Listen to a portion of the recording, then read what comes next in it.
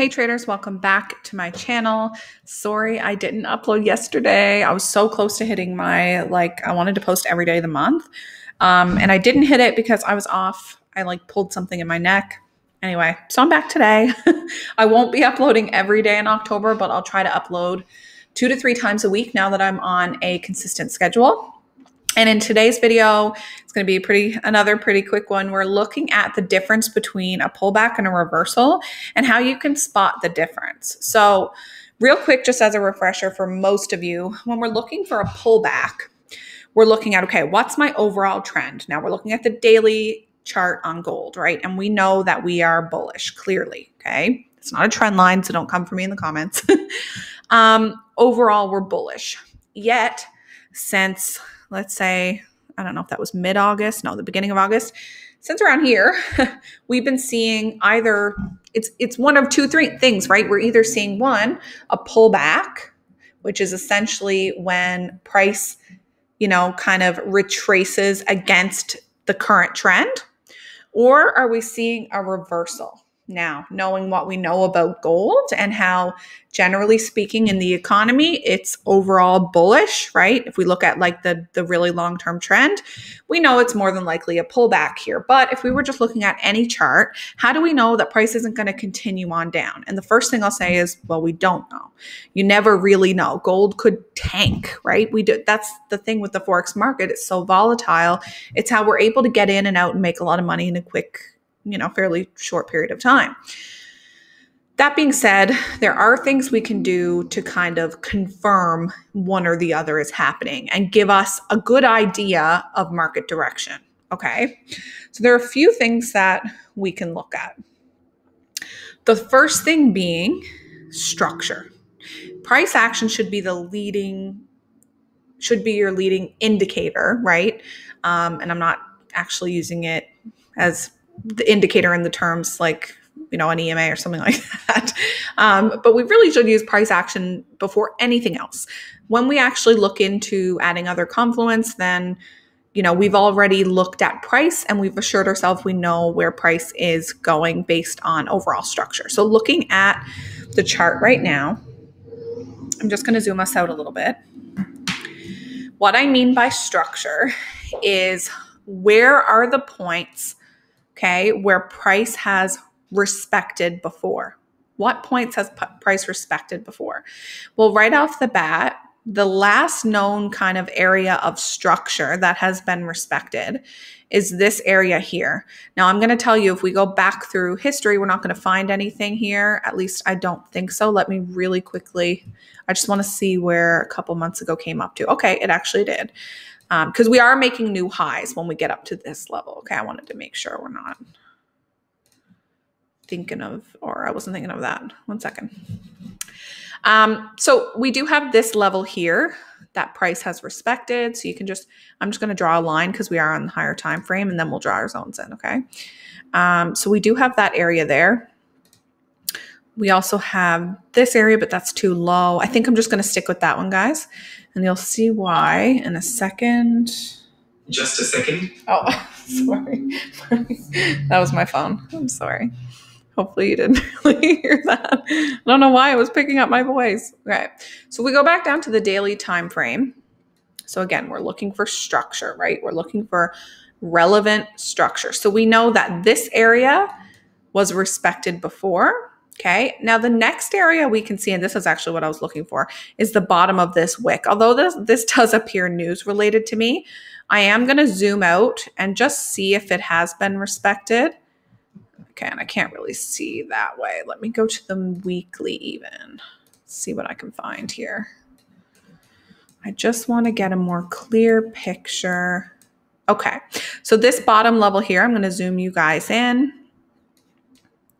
So where that wick touched before, and this is a line, this isn't even a zone, was perfectly respected before. Okay, perfectly respected. This is the weekly time frame, right? So price came on up and at the end of the week perfectly respected that exact same area. Okay, that tells me that's pretty significant because this was recent as well. Somewhat recent in terms of gold's history. So Looking at the chart right now, these are my two kind of most relevant areas of structure. Now, I like to draw zones around these areas. That's how I prefer to do it. You guys know that if you know me. So what I would do is actually come and box in these areas to treat it as a zone. Just makes it a little more accurate in terms of entry, especially with gold because she's so volatile lately. Okay, so these are our two levels. So these would be the areas, both of these areas, I would look for rejection at to know if we actually have a break or a retest, okay? Because with a retest, what we're gonna see is exactly what happened here at this very significant area of structure that we can see has been respected very recently, okay? Even on this daily candle, we respected it, okay? And it's been respected here. And we can see we had really strong rejection. We had a doji even on the daily time frame. If we were to go to the 4 hour, which I will do, so we can go down to the 4 hour and look at our rejection candles. Now we have a zone. So the first time it approached, really the doji we're seeing is like right here, this daily doji or this 4 hour doji. But we don't have confirmation until we move out of that zone. So this would be your confirmation area right here. And that's good confirmation that we have a pullback. Now, if this area, because let's get into an actual reversal now, okay? If this area was completely broken, let's say price moved right down below this. So let's go back to the daily for a second. I'm using the daily because I do like to view structure on the higher time frames. I think it's much more accurate, especially with gold. If price had have continued on downward here, and I am going to go off on a tangent for 1 second and we'll get right back to what I was saying. Another way we can really quickly confirm this, if you like fibs, I know we're focusing on price action, but would be to go from your most recent swing low, which I actually would include here, and I'm pretty sure I've showed you guys this before, to our swing high and see if we're hitting the 50 to 61.8 area. And look what's right in the middle of the 50, 61.8 area is this level. So that further just confirms to me that this is a pullback because it displayed rejection right at this golden zone is what we call it, between the 50 and 61.8. That's just something I wanted to add in really quick before, so I don't forget. Now, if price kept moving down below, let's actually get to that, and I'm going to just draw it in really quick. Let's say we moved right on below and we broke that zone, right? Is it now considered a reversal? To me, no. Okay, and I'll show you why. Another thing, and I should have led with this, but you guys probably know what I'm already going to add. On the daily time frame, let's look at the 200 EMA, which gives us a really, really good indication of overall direction of the market. I use the EMA opposed to trend lines. I do not like trend lines. I think they are just too subjective. They are not based on data, and I just don't personally like them. If you like to use them, by all means, use them. Like, you don't need to argue me in the comments. Just use them. That's perfect. If it works for you, awesome. Okay. That being said, for me, because price is still above this 200 EMA, okay, that's what this is on the daily, then if we get a break of this structure here, which is a daily zone, I'm still not going to short. And if I am, I shouldn't say I'm not going to, because if I were day trading, if I were a day trader, absolutely. If you get a break of structure and a good breakout, you can take it. But for my style of trading, for swing trading or more long-term positional trading, absolutely not. I'm not counter trend trading. And this would still be a bullish market to me because structure, I'm using this 200 EMA as my structure as well, has not been broken on the higher time frames. Okay. Let's get rid of this. So where would I consider a reversal? Really? So would I say, okay, I need it to absolutely cross this line right here? No. Again, I always use price action, okay? I'm not trading based on this line. This is just an indication to me where the market's going. It confirms what I'm seeing with my eyes, right? We don't use indicators blindly to trade. What I would do next, sorry guys, I don't know why I do this. Okay. What I would do next, though, is look at my next most significant area of structure. And the next level that really stands out to me would be this resistance / support because it was respected as both here. Okay, now you could use the engulfing method to draw that candle in, but I'm fine just boxing it in really quick with my eyes because I know I've used this level a lot in the past. So I'm kind of cheating a little bit. This is the next level of structure, and then we can see we also have a support. So we have a resistance there, and we definitely have a nice support here as well.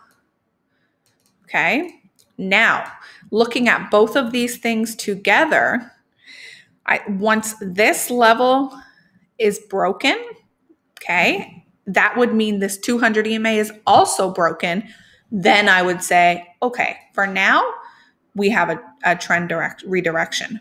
It's not likely going to happen with gold. If we look back at gold, of course it does happen, but just really uncommon, especially like if we go to the higher time frames. Let's just look at this for a second. And I don't even know where my 200 EMA is gone. Okay, anyway, it doesn't want to work with me right now, but that's kind of how I would approach that. Let me make this bigger so it's not looking too odd. Hopefully this is zoomed in enough for you guys. Let me know if I'm zooming in enough now. I'm really trying to keep that in mind when I'm analyzing for you because I'm on such a big computer that to me it looks so clear. When I upload, it's like sometimes not easy to see. So just let me know if there's any issues with that. But that would be what I'm waiting for here. And I'll just kind of draw it out to show you. So a break here, would I short? No. A break here, actually, and this level might actually do it, guys. So I'm wrong there. This level might actually do it. I think if we broke below this zone here, we're going to get a break of this 200 EMA. Okay, so this would actually do it, but it's the same thing that I mentioned down here. That would be where I look for a reversal. Now, again, with gold, not very likely, doesn't happen very often that you get a reversal. It's just extremely bullish, but with other pairs, it works the exact same way. And that is how I, at least, look at the differences. So hopefully this helped you a little bit. I'm going to post this shortly. Stay tuned for more stuff this week. Please subscribe to my channel if you haven't already. Lots of fun things coming to the space. I'm going to link my mindset program below. There's not too much time left to register for that because spots are limited. So I'm going to link it. That's on October 15th. It's going to be a lot of fun and really eye-opening for people. I think it's really, really beneficial. And that's it. That's all I have for you. I'll see you guys in the next video.